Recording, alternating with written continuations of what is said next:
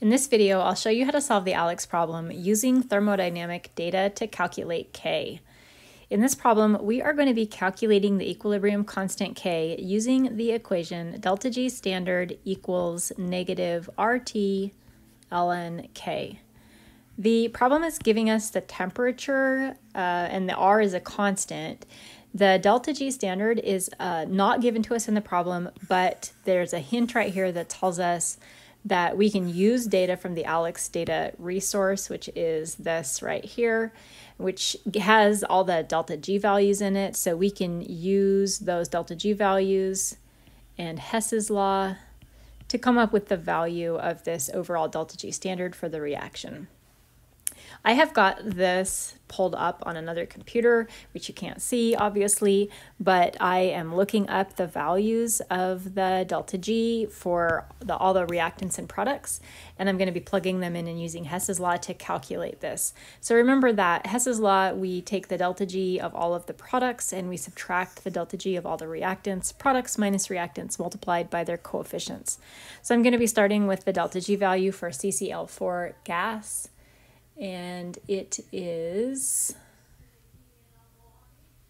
there. We have to be really careful. There's a whole bunch of CCl4s in here. So the correct one is negative 64. The units are kilojoules. I'm going to write them at the end.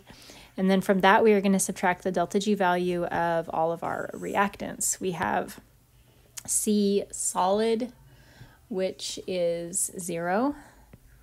And our other reactant, 2Cl2, and Cl2 is also 0.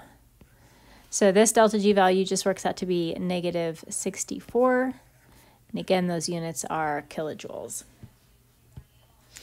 Kilojoules per mole. So that is this term, this variable in the equation. The other variable that we have is the temperature. The problem is telling us that our temperature is 25 degrees Celsius, which is 298.15 in Kelvin. This needs to be in units of Kelvin. So we're ready to plug into this problem and solve for the natural log of K.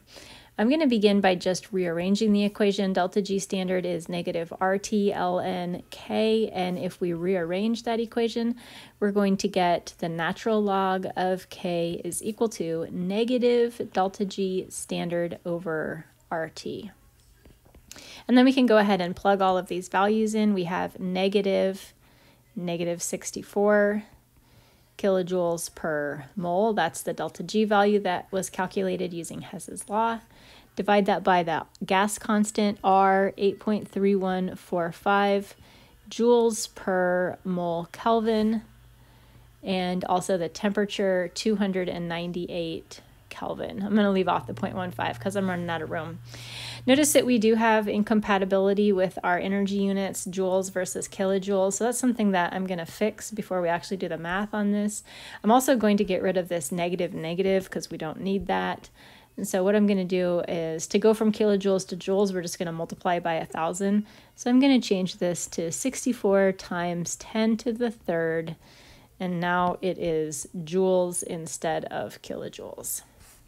64 times 10 to the third. So we are ready now to solve for the natural log of K. I'm just going to grab my calculator. 64 times 10 to the third divided by 8.3145 and divided by 298 gives me a natural log of K of 25.83. And to solve for K, we're just going to use the inverse natural log. So e to the 25.83 is going to give us the value of K. And I am getting this says 2 sig figs, so 1.7 times 10 to the, my calculator didn't give it to me in exponential notation, 1, 2, 3, 4, 5, 6, 7, 8, 9, 10, 10 to the 11.